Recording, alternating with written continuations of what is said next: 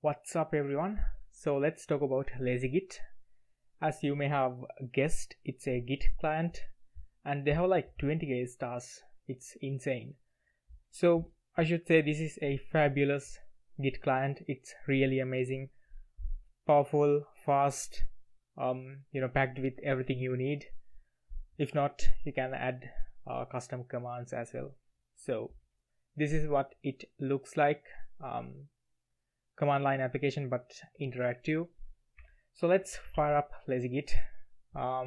You have the status window. If you have local commits that's not updated in the remote repository, then they will show up here.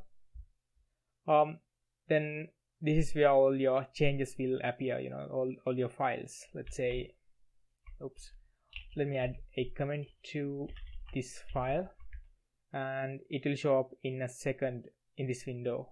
Yeah, there you go. This is the change. It's simply showing the change right away. If you have multiple changes, for instance, let's go to somewhere here and add some changes, and yeah, there you go. So you can click on the file or you can use Vim keys to navigate around these files or windows.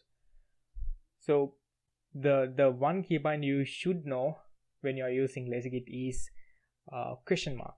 That will show you the menu with all the keybinds.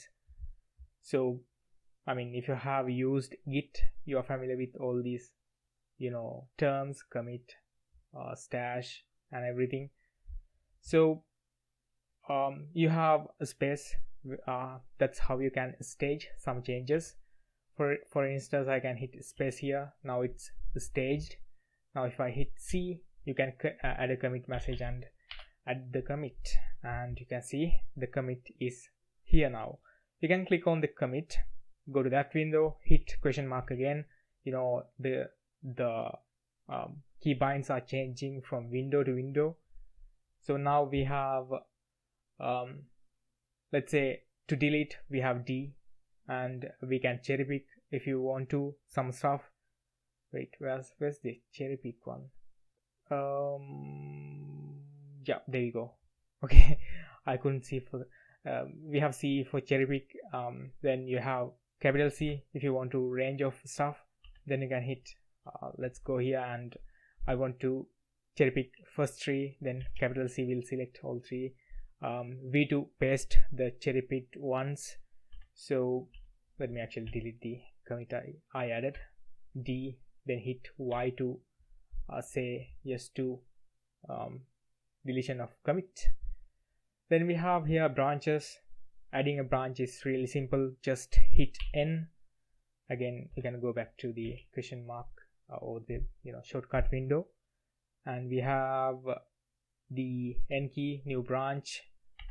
You can simply add a new branch like this. Okay, we have some changes, so let's show a stash as well. So right now we have some changes and I'm going to stash. You can hit S and enter some random message to represent your stash. So let's say random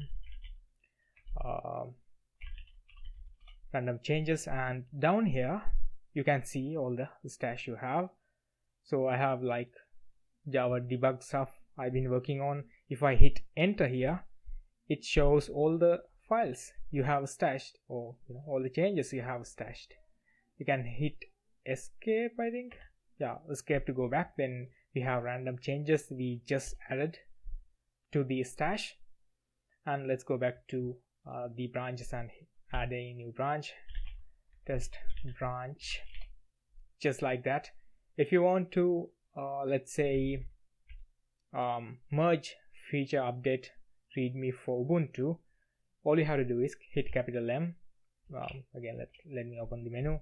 Capital M, merge into currently checked out branch. So the currently checked out one is this branch, test branch with the asterisk, and if I select feature branch and hit capital M, it will merge. I'm not going to hit Y. Let's delete the branch as well. Hit D, select and hit D, then it will Okay, we are checked in. So let me check out main, then go back to test and hit D for deletion, then hit Y to confirm. Are you sure you want to delete? Yes, and there you go. So that's pretty simple. I just want to show one more thing. That's, if you have, let's say, multiple lines, for instance, something like this. Yeah, that would do. So you can hit enter and it will split the window. Then you have unstaged changes and staged changes. You can use your mouse to select multiple lines, and hit space, then it will only stage those two lines. And if you have unstaged changes, as you can see in the files window, we have double M's, one with green color, one with kind of orange, like I don't know what that is. So that means partially staged changes present in this file. I mean, you get the idea. Then oops, I didn't mean to do that. So let's say you're done with that, and hit escape to focus back to this file, or go back to this window automatically. Then once you have do all that stuff, you can hit commit, and you can use capital P to push. I'm not going to push it. So I mean, this is pretty much all you need, but if you need additional stuff, you can add them too. And I recently discovered that the same guy has multiple lazy repositories, projects, lazy docker and lazy npm. I wonder if this is working with yarn as well. Let's check. Yarn, no, not mentioned in anywhere, but I don't know, maybe. So I haven't personally tried this, but if you want to, you have docker. If you're someone, I don't know, someone like DevOps engineer, maybe, if you want to check these out, probably, yeah, check them out as well. Not as popular, it's close. Docker is 18k. That's insane. This is probably really good. Anyway, check them out and let me know if you liked it or not. So thanks for watching. Have a nice day.